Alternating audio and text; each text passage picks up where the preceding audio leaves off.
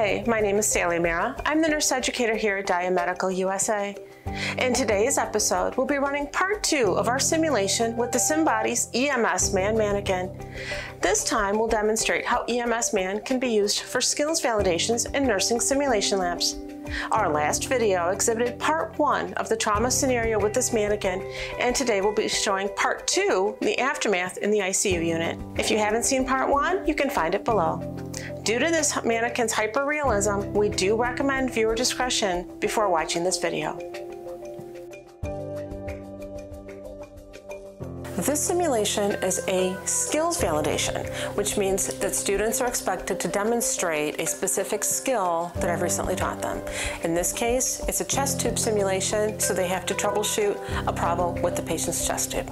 Part of the basic nursing skill set that students need to learn is how to care for patients who have had amputations, how to care for that wound, how to wrap it appropriately, and also what patients are going to be feeling after they've lost a limb.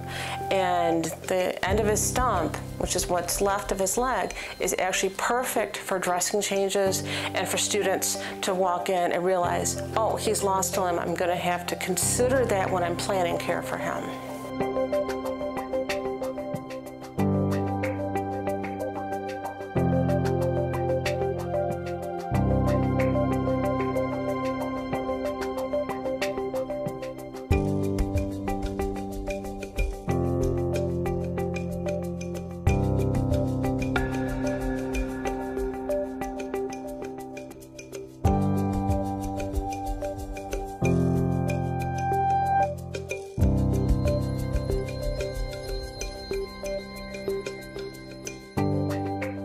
This SimBodies mannequin is an extremely beneficial asset for nursing labs.